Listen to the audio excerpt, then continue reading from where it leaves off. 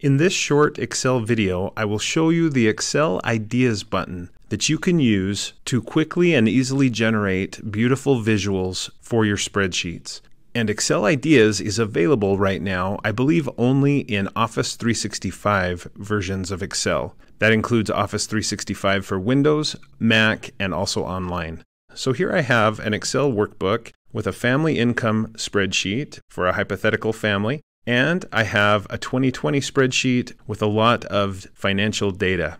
And of course, I could generate some visuals, some charts, etc. by selecting the data itself and going to Insert and inserting charts of various kinds.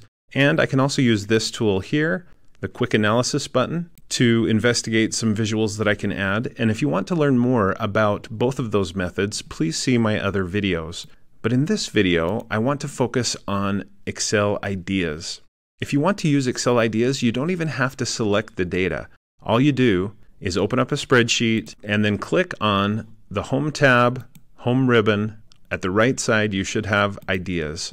Again, if you have Office 365. Click the button. You may need to be patient, so wait a little bit. And it will bring up a list of ideas of visuals that you could add to your spreadsheet. It's suggesting a pie chart about income sources. It's also suggesting a pivot table that I might like, income sources, an interesting looking pivot chart, and notice that there are a total of 6 results. So there are some results that are hidden. I could click Show All Results, like I just did, and then browse down to see the remaining options. So I like this first pie chart. I'll click Insert Chart, and it adds it to the spreadsheet, just off to the right and below the data in this case. If I zoom out a bit, you can see a little bit better where it put that pie chart. In my case, I also want the pivot table. So I'll click Insert Pivot Table.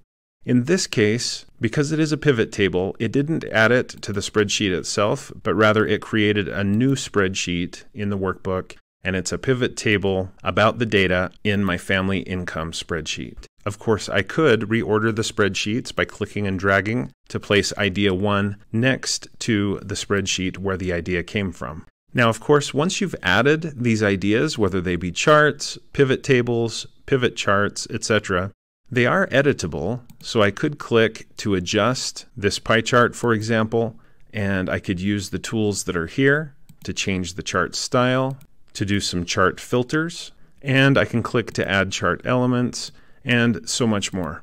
For example, selecting the chart, there are some chart design options here at the top and format options.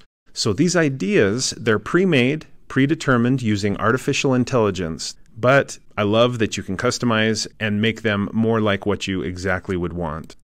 Let's now try Excel Ideas again, but with a much more complicated spreadsheet. I'm going to close the Ideas panel, and as you can see, I'm now on the spreadsheet titled 2020.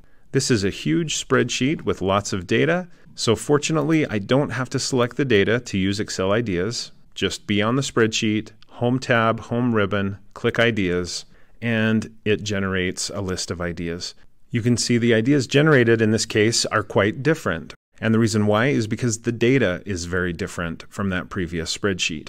In this case, I get a total of 36 idea results, so many more to choose from. Some very interesting, powerful looking charts. This one talks about outliers. This one found a correlation between 2 different pieces of information. This pivot chart highlights a pattern in the data.